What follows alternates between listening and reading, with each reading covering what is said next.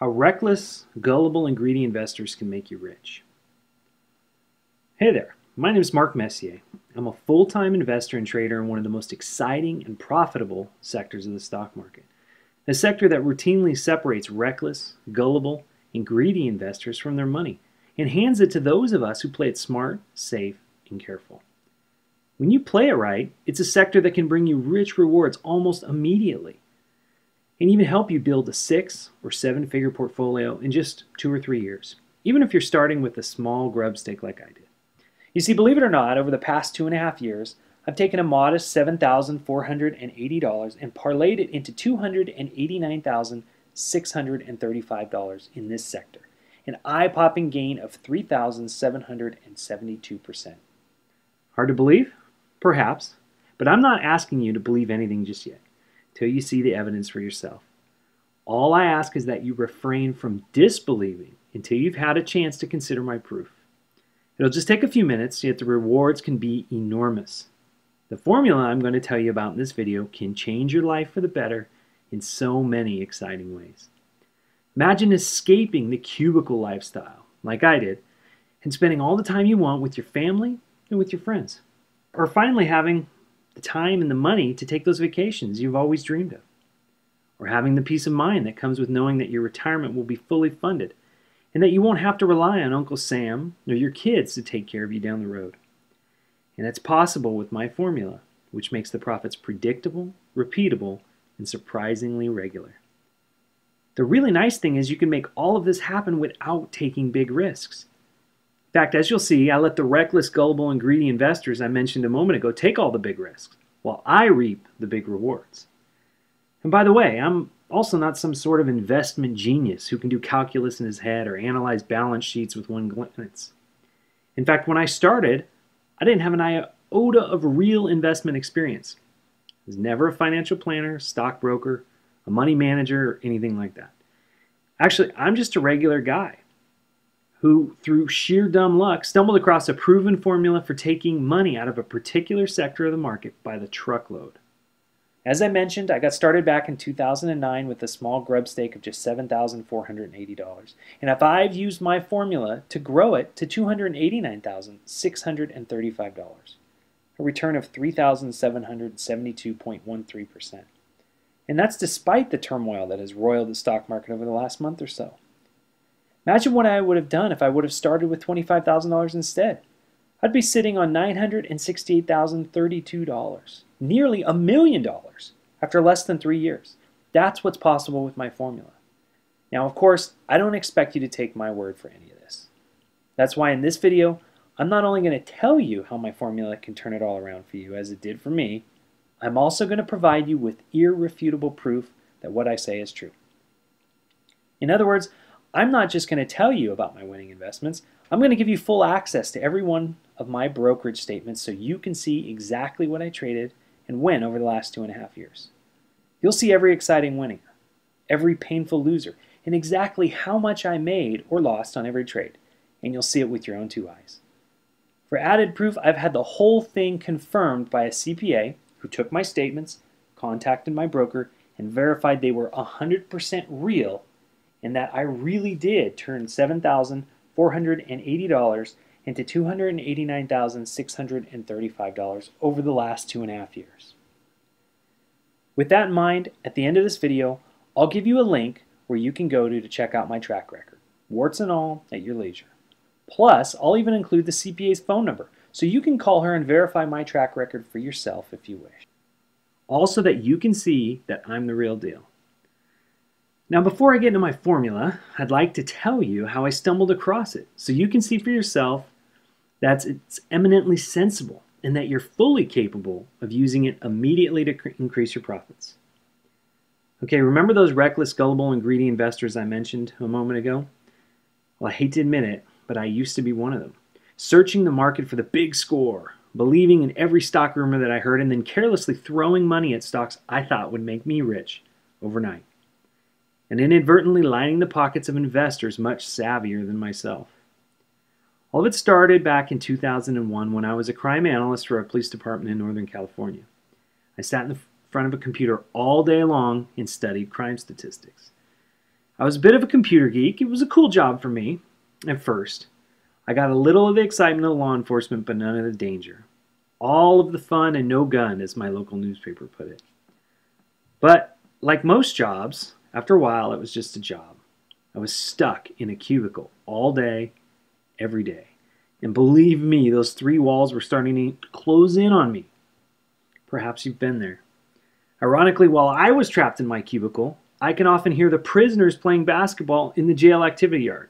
They were outside having fun, while I sat in an 8-foot by 8-foot cell for 8 to 10 hours a day, staring bleary-eyed at a computer screen. It was a little depressing, to say the least. I didn't want to be in jail, of course, though it sometimes felt like I was, but I did envy those guys who were having fun while I was working. It's not that I wanted to be outside playing ball, I just wanted more time to spend with my family. And I was bothered by the fact that when I got home from work, the last thing I felt like doing was playing with my 3-year-old son. I just wanted to crash on the couch and relax. But like millions of other tired fathers, I forced myself to get the energy to play with him. And of course, this is anything but the life of my dreams. And I certainly didn't see any light at the end of the tunnel. But in any case, I had dabbled here and there in the stock market for years, and mostly lost money. I well remember losing half my $2,000 life savings during the dot-com crash, thanks to an ill-timed investment in a NASDAQ 100 ETF. I'd also lost money thanks to dumb investments in Starbucks and Krispy Kremes, donuts, 2 places I foolishly reasoned would do well because the people I worked with loved coffee and donuts.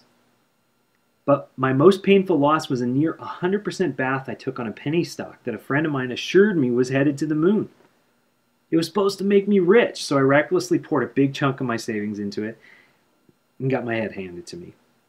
Probably should have stopped investing right then and there. But as fate would have it, I didn't. And long last, my luck began to turn. I happened to hear on the radio that, thanks to the financial crisis, Bank of America, a former employer of mine, was trading for around $3 a share. This seemed crazily low to me, and I had a hunch that it would go up. Now, that was the extent of my analysis at the time. I played a hunch. However, this time I got lucky. Better than tripled my money in just 2 months as Bank of America jumped from $3.19 where I bought it to more than $10. I was hooked. And it was about the time that I discovered the Yahoo Finance stock market message boards. Something I don't recommend to anybody. If you're not familiar with them, suffice to say that they're best described by the way Obi-Wan Kenobi describes Mos Eisley's spaceport in the original Star Wars movie.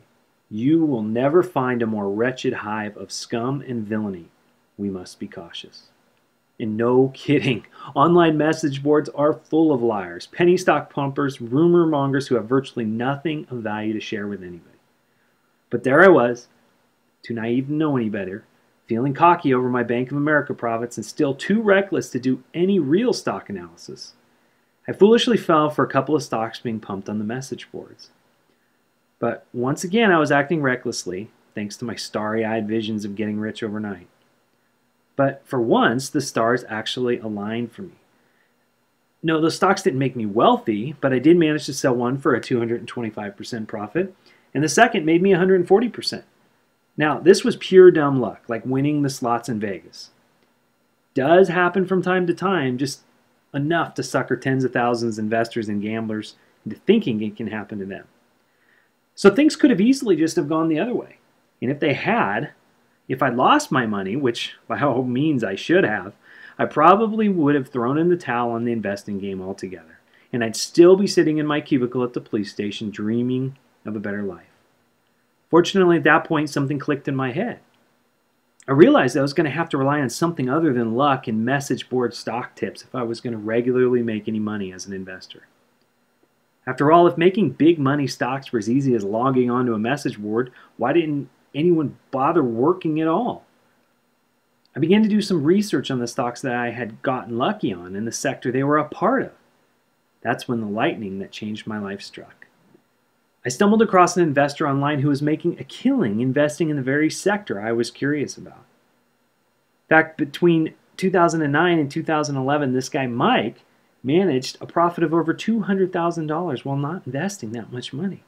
And he had a very unique way of doing it, which I'll describe in this video with his permission, of course. Unfortunately, I had one big problem with the way Mike did things. He took far too much risk for my taste. It's no surprise, really. He's younger than I am, he's single, isn't worried about supporting a family, even though he easily could have, and he's a skilled trader who watches the market all day long. Now, I suppose it's possible I could have done things his way, but I shudder to think what my wife would say if I came home one day and told her I'd lost half our money on yet another stock I thought was going to the moon.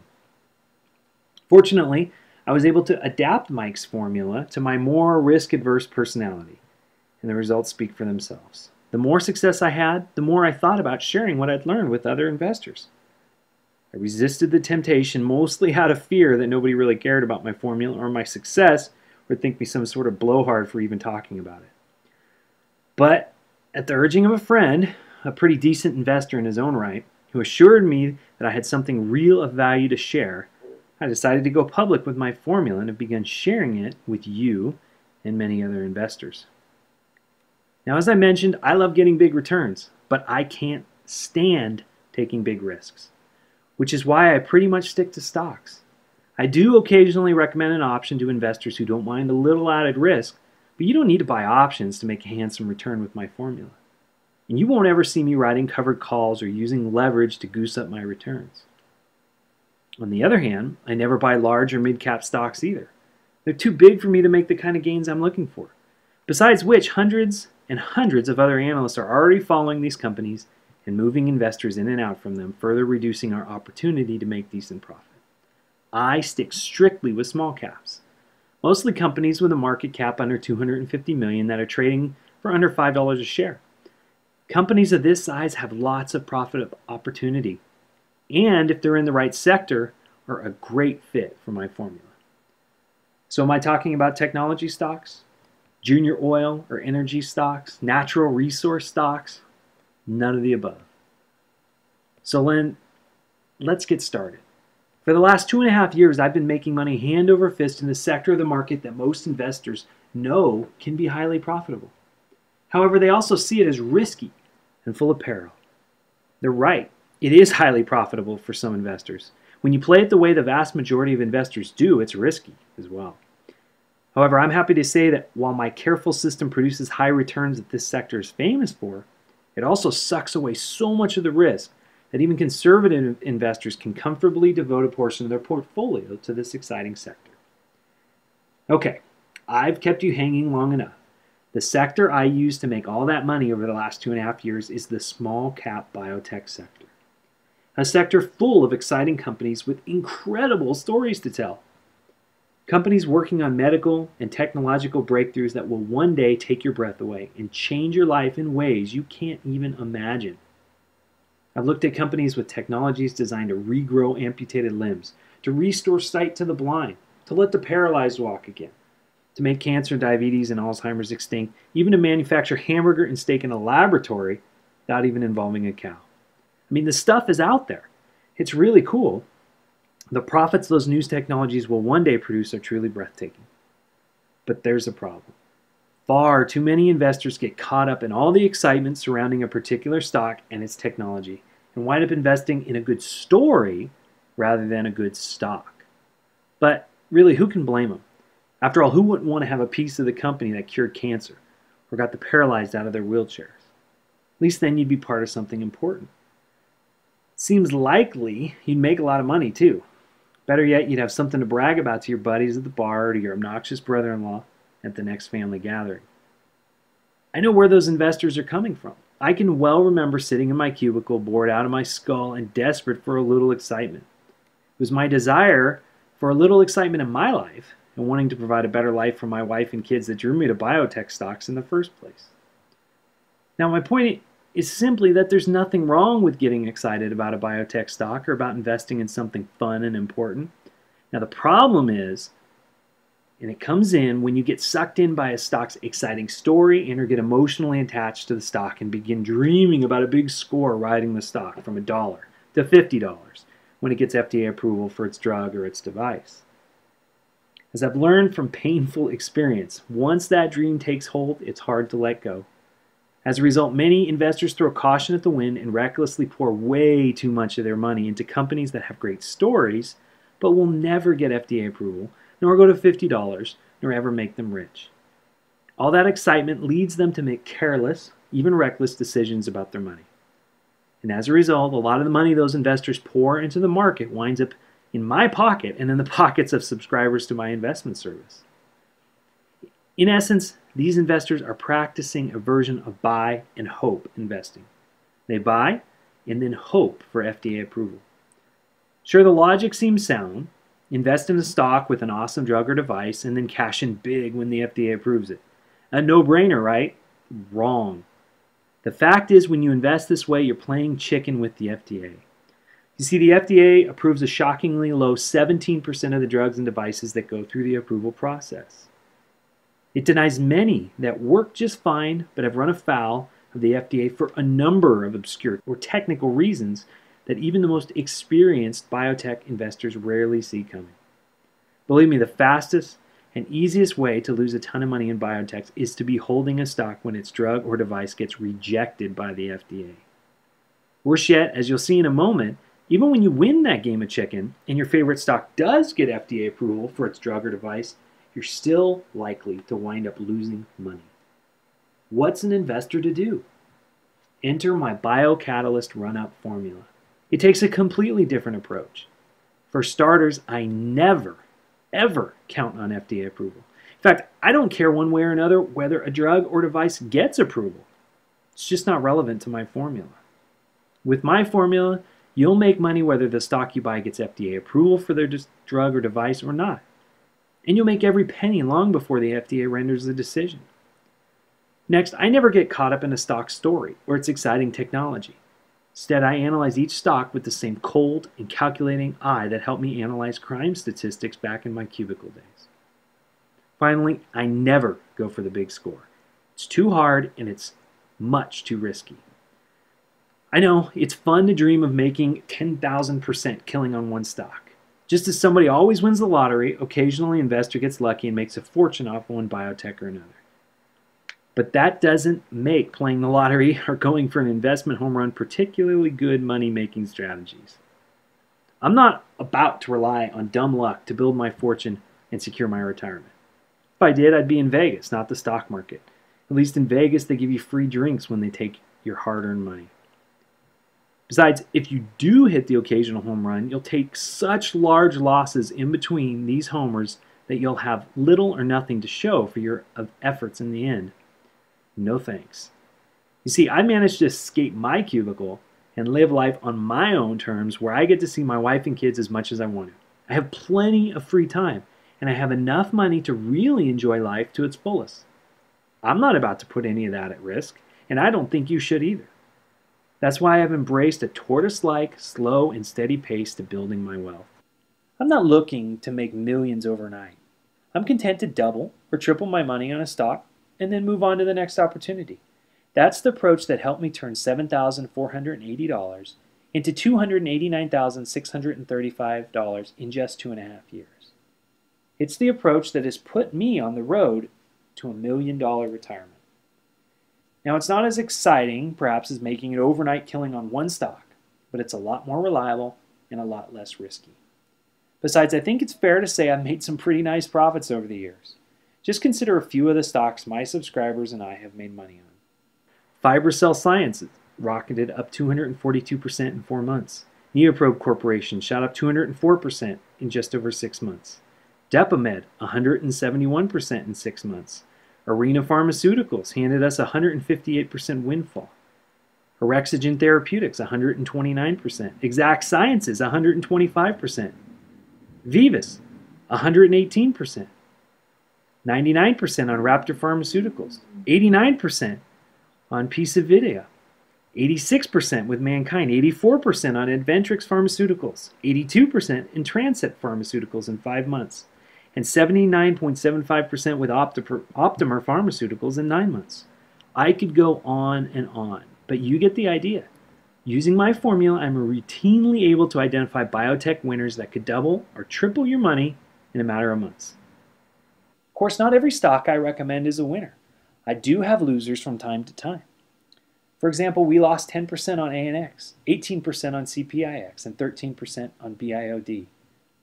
But seeing clearly as I've managed to turn $7,480 into $289,635 in just the last 2.5 years, clearly my winners more than make up for my losers. So then what's the secret to my success? How is it that I'm able to routinely crank out gains like these while most investors in biotech stocks are losing their shirts? And how on earth do I make money on stocks that fail to get FDA approval?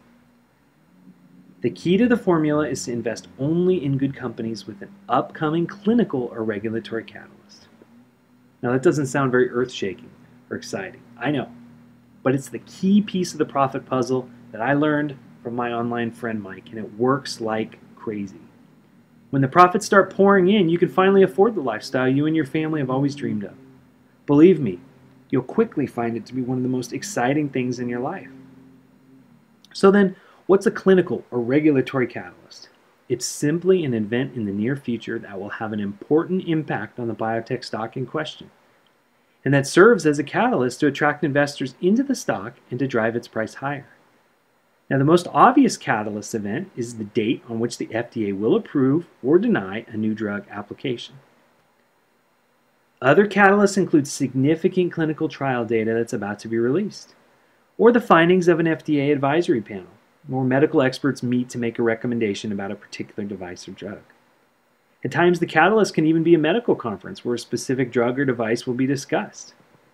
Once these events become known to investors, the stock in question begins to attract those who believe these catalysts will produce good news, that the FDA will approve the drug or device, that the clinical results will be stellar, that the advisory panel will give a thumbs up to the drug or device, or that those attending the medical conference will eagerly embrace the new technology. Investors expect that these catalysts will drive the stock up and away so that they can cash in big when the time is right. So let's say, for example, that the FDA has set a date for approval or denial of a company's new drug application. Once the date becomes widely known, the stock begins to attract investors who believe the drug in question will garner FDA approval.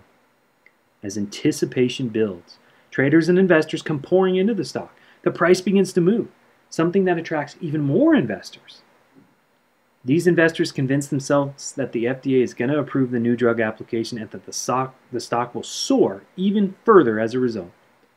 The fact that the stock is already moving only serves to confirm their belief. This anticipation creates a sort of an emotional frenzy as more and more investors pile in with the hopes of making a killing. As the date draws closer, the action only intensifies. Everyone begins to count their chickens, and very few of them even consider the possibility that the FDA might just say no. Instead, they get caught up in the excitement of all the money they're going to make. But as I mentioned earlier, those investors are playing chicken with the FDA, and they're taking a terrible risk. That's why when emotions are at their highest, when investors are in a frenzy over a stock, when it seems that wealth for all is in the offing, I do something that seems crazy. I sell, long before the FDA renders a verdict on the stock in question. I sell even if I love the stock, even if I love the company's technology, and even if I'm convinced that the FDA approval is inevitable. None of that matters. I take the money and run. No ifs, ands, or buts. No exceptions. I do this for two reasons. First of all, I refuse to play chicken with the FDA. Look, the FDA is an unpredictable government bureaucracy that denies even the most promising drugs and devices for all sorts of reasons. Some sane reasons, some insane. Or it sends them back for more testing, more clinical trials, or to work out a manufacturing kink or whatever. The point is, nobody can predict what the FDA will do, and I'm not about to take a chance that they'll turn the application down. After all, when the FDA denies an application for a new drug or device, the company's stock inevitably tanks, and investors typically lose 50 to 75% of their money. And that's a risk that I'm simply not willing to take no matter how much I love the stock in question. Let me give you a few examples. I got my subscribers into Trancept Pharmaceuticals in December 2010. We made some nice profits as it nearly doubled from its initial price of $6.50. As the decision date for its new drug application approached, it rose as high as $11.88. Clearly, I'd left some profits on the table, but then to everyone's surprise, the FDA denied its drug application. Result, the stock crashed a heartbreaking amount all the way down to $3.45 a share. Then there's Biodel, which I recommended at $3.47 in July 2010. It shot up, and I recommended to sell. By September, when the FDA rendered its decision, it was at $5.33 a share. Well, the decision was negative, and it proceeded to fall down to $1.63 once the FDA denied its application. In May 2010, I recommended Arena Pharmaceuticals because of an FDA advisory panel was about to make a recommendation about the company's new weight loss drug. After my recommendation, it more than doubled from its beginning mark at $3.08 when I sold. It went as high as $7.95. In July, the FDA advisory panel said thumbs down to the new drug, and the stock promptly crashed to $1.60 a share. A horrifying loss for investors unfortunate enough to still be invested in the company. I could give you dozens of additional examples, but I think you can see why I'm so eager to get out early with my profits intact.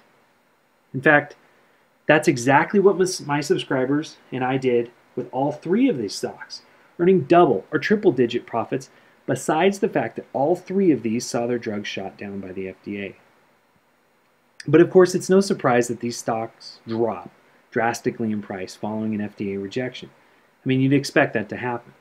And most investors are surprised to find that FDA approval, far from being a surefire road to riches, can also result in losses for investors who hang on too long. For starters, the expectation of FDA approval is usually already factored into the price for the stock. It's what drove the stock up in the first place. And there's not much more to be gained from the FDA's approval. Furthermore, many investors and traders have shockingly short attention spans. They're always looking for the next big thing, and they repeatedly jump from investment to investment. So when FDA approval comes and they don't immediately see massive profits, they get out and they're moving on to greener pastures. And if you don't get out before they do, you're left holding the bag when the stock begins to tank. Finally, many companies see the higher stock price as an opportunity to raise money by issuing more shares. This dilution drives down the stock price simply by increasing the number of shares available. Again, if you still own shares, you're left holding the bag. Take Lannett Company. From September to December 2010, it shot up 63% from $4.10 to $6.70. Then came the FDA approval date, and just like that, it fell right back to $4.25, nearly erasing all of investors' gains. Zenaport saw its stock climb from $6.02 in September 2010 to $11.34 in 2011 after the FDA approved its drug Horizon, a nice 88% profit. But immediately after FDA approval, the stock fell to $6.82, a 66% collapse that nearly erased all the gains investors had made. Finally, there's Neopro Corporation, which I first recommended on November 23, 2010 at $1.80 a share. Investors better than tripled their money as it ran to $5.48 a share on May 31st, a gain of 204%. Those who failed to get out before the company released positive clinical trial data about its new drug Lymphoseek saw most of their returns evaporate as the stock quickly fell back to $2.20 a share. So are you beginning to see why I like to get out early? Before the catalyst event that's supposed to make us all rich? It reduces your risk. It makes all the profits more reliable and more predictable. And it lets me move on to new opportunities without lying awake at night praying for good news from the FDA or clinical trials. And believe me, the peace of mind is worth its weight in gold. Of course, all of this is dependent on identifying those all-important clinical and regulatory catalyst dates and then getting into the stock before every other Tom, Dick, and Harry investor. Because there's hundreds of these catalysts every year, you can't be haphazard about it. Nor clearly can you invest in every company that has an upcoming catalyst. That brings me to another critical component of my formula, the clinical and regulatory catalyst calendar. It was actually developed by my friend I mentioned earlier, Mike. You see, until Mike created this calendar, there was no central repository where you could find catalyst dates. You had to go out and do all the research yourself, and believe me, that takes a lot of time. So Mike created this calendar to act as a database for tracking every catalyst date his research uncovered. Now, both of us regularly add to it and use it in our own trading, and I share it with subscribers of my service. With this calendar in hand, my subscribers and I know what's coming, and I have a manageable list of stocks to focus my research on. After all, if a company's next catalyst date is several years off, I don't need to waste time researching it further because it clearly doesn't fit in my formula. In fact, I'm most interested in stocks with catalyst dates that are a few months off because they're the best candidates for a quick run-up. So while stocks with dates that are 6 or 8 months off still go onto the calendar, I don't have to worry about immediately digging into them. When the time comes, however, they're right there on my calendar and they're ready for research. In any case, when my research identifies a catalyst stock I believe is a good candidate, my goal is to get in before it's noticed by the mass of investors. The plan is to spot an under-the-radar trade before everybody else. Then as the catalyst date approaches, let the emotional frenzy drive up the price. Then, of course, get out with our profits intact long before the catalyst date. With that in mind, I look at the stock's volume, I look at its price over the last 52 weeks. The volume is below average and the stock price is below the midpoint of the 52-week range. That means investors haven't really noticed it yet, and I've got a good shot at getting a nice run-up before the catalyst. Typically, I like to get in 2 to 3 months ahead of the catalyst, and I'm looking for a 20% to 100% profit, though as you've seen, I managed to do a lot better at times. To help you envision this a little better, I've taken the next 3 months of the clinical and regulatory catalyst calendar, and I've turned it into a PDF that you can download and check out at your convenience. You'll get a nice visual of what I'm talking about. You'll see some of the stocks I'm now recommending or might recommend down the road, and you'll know what you need to know in order to create your own calendar. Just click the link below and it'll automatically download to your computer. Of course, I make all this sound so easy. The fact is, selecting the most profitable biotechs requires many hours of careful research and analysis, and most biotechs don't come close to meeting my strict criteria. More importantly, it's critical to get in early, before the masses of investors. One of the easiest ways to lose a lot of money is to jump in after the catalyst has already driven up the price substantially. You absolutely must get into these stocks before they're covered on CNBC or frenzied and featured on the Yahoo Finance board.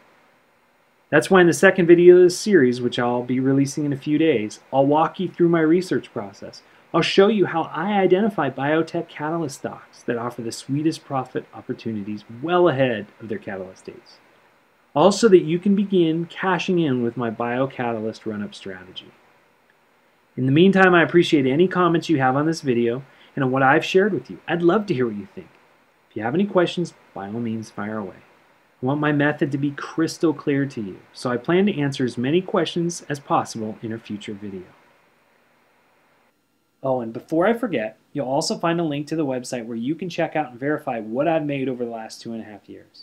And you'll see for yourself that I really did turn $7,480 into $289,635 with biotech stocks.